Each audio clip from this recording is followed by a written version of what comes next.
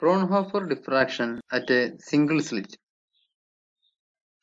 Let S be the source and XY be the slit. There is a lens L1 and here there is a lens L2.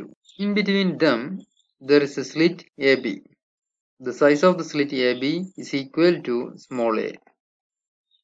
Now AB equal to A, where S is the source, which is a narrow slit illuminated by a monochromatic light. Now സോഴ്സിൽ നിന്നുള്ള light ഈ ലെൻസിലൂടെ കടന്നു വന്ന് സ്ലിറ്റിലെത്തുന്നു. സ്ലിറ്റിലെത്തുന്ന raise parallel raise ആയതുകൊണ്ട് തന്നെ സ്ലിറ്റിനെ സംബന്ധിച്ചിടത്തോളം the source is at infinity. That is, for the slit AB, source S is at infinity. Light passing through the slit AB is focused on the screen by lens L2. സ്ലിറ്റിലൂടെ കടന്നു പോകുന്ന diffracted lights സ്ക്രീനിൽ focus ചെയ്യപ്പെടുന്നു by using a lens L2. Now we get a diffraction pattern with the central maximum at P followed by secondary maxima and minima both sides. ഈ സ്ക്രീനിൽ കിട്ടുന്ന diffraction പാറ്റേണിനെ സംബന്ധിച്ചിടത്തോളം it will be like this. The central maxima will be at P followed by secondary minima and maxima on both sides. Now the geometrical distance from all the points of the slit AB to P is not the same, but the optical distance, optical path from all the points of the slit AB to P is same, because light need to travel through this lens also. It has a refractive index. Surrounding medium, the refractive index is different. So P is optically equidistant from all the points on the slit AB. Therefore the phase difference is 0. Now the secondary waves reach the point P in same phase and the point will have maximum intensity. P lettuna ella raysinu there is no phase change. That means all have same phase. So there will be maximum intensity as a part of constructive interference. Now consider the point P1. This is the point P1. P1 എന്ന് പറയുന്ന ഒരു point consider ചെയ്യുക. OPയുമായിട്ട് തീറ്റ എന്ന് പറയുന്ന ഒരു angle make ചെയ്യുന്ന ray ആണ് P1 ൽ ഫോക്കസ് ചെയ്തിരിക്കുന്നത്. So wave traveling in a direction making an angle theta with OP is focused at the point P1. That means P ൽ ഫോക്കസ് ചെയ്യപ്പെട്ട ലൈനുമായിട്ട് this makes an angle theta everywhere. You can see there is an angle theta. Here the angle is theta. Here this angle is theta. Now consider this triangle. Consider triangle ABN. Sin theta equal to BN by AB. Opposite side divided by hypotenuse. We know that AB equal to small a. Therefore, sin theta equal to BN by A. Or BN equal to A sin theta. Where A is the width of the slit. What is BN? This is BN. BN is the path difference between secondary waves originating from A and B. So this is secondary waves originating from A and secondary waves originating from B. So the path difference between these is AB. Now let us consider a different case. Now this all wave front AB can be divided into two parts. That is OA and AB. This is OA and this is OB. The whole wave front can be divided as to OA and OB. Now, if this path difference BN equal to lambda, that is, if the path difference between secondary waves from A and B is lambda, then the path difference between secondary waves from A and O is lambda by 2. ഇതിന്റെ half ആണ് ഇതുള്ളത്. Now this path difference is equal to lambda by 2. As the path difference is lambda by 2, it will cause destructive interference. Now we consider the upper half AO. Similar the case for lower half also. Thus the destructive interference take place at the point P1. That means if the path difference Bn equal to lambda, the wavelength of light used, then P1 will be a point of minimum intensity. That is, if the path difference is equal to lambda, then P1 will be a point of minimum intensity. Therefore, for minimum intensity Bn equal to lambda, that is a sin theta equal to lambda. In general, a sin theta n equal to n lambda, or sin theta n equal to n lambda by a.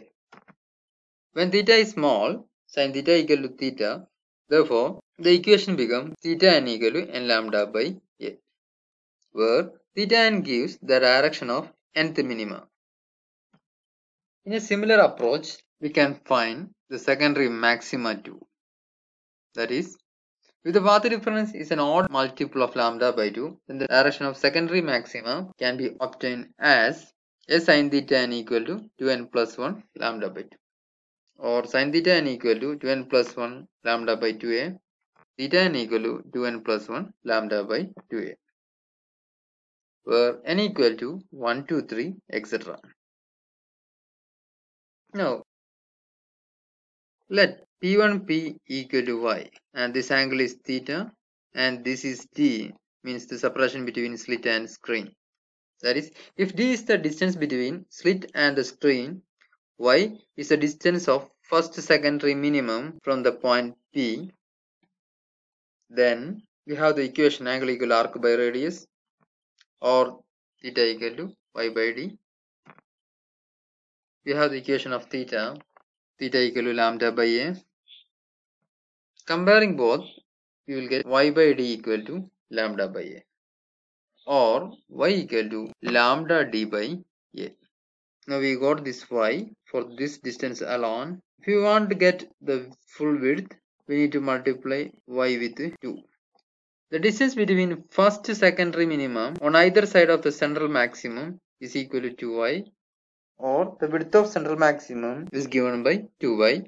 That's equal to 2 times this equation, 2y d by a. Now, when the lens L2 is very near to the slit, that is, when d is approximately equal to f, the focal length, then width of central maxima w equal to 2f lambda by a is a real image of a Fraunhofer diffraction. Actually, we are using a rectangular aperture. If we are using a circular aperture, diagram will be different. We will get a graph like this, which is known as intensity distribution curve. So intensity distribution curve can be depicted like this. Now, what will happen if you are using a circular aperture? That is diffraction by circular aperture. So this is a source. Here there is a lens. This is our slit. Here it is a circular aperture. This is the lens 2. In the screen, this type of pattern is formed. Circular pattern. It has a name, airy pattern. That is, the diffraction pattern due to circular aperture consists of a central bright disk called Airy's disk. Central disk നമ്മൾ Airy's disk എന്ന് പറയും. It's surrounded by alternate dark and bright concentric rings called Airy's rings. Now, the radius of first dark ring is given by r equal to 1.22 f lambda by d. D is the diameter of this aperture. നേരത്തെ നമ്മൾ ഉപയോഗിച്ചിരുന്ന rectangular സ്ലിറ്റിന്റെ കേസിൽ ആ സ്ലിറ്റിന്റെ width ആയിരുന്നു A എന്ന് പറയുന്നത്. ഇവിടെ അതിനു പകരം ഡയമീറ്റർ ഓഫ് ദ അപ്പർച്ചർ ആണ് നമ്മൾ എടുക്കുന്നത് as d. It is slightly greater than half the width of central fringe for a slit. We have the equation width of central fringe for a slit. That is w equal to 2f lambda by a. In this case, a is replaced by d, diameter of the aperture. Then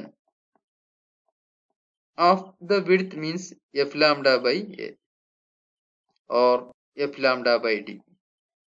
F lambda by d ക്ക് പകരം നമുക്ക് കിട്ടുന്നത് 1.2 f lambda by d, means it is slightly higher.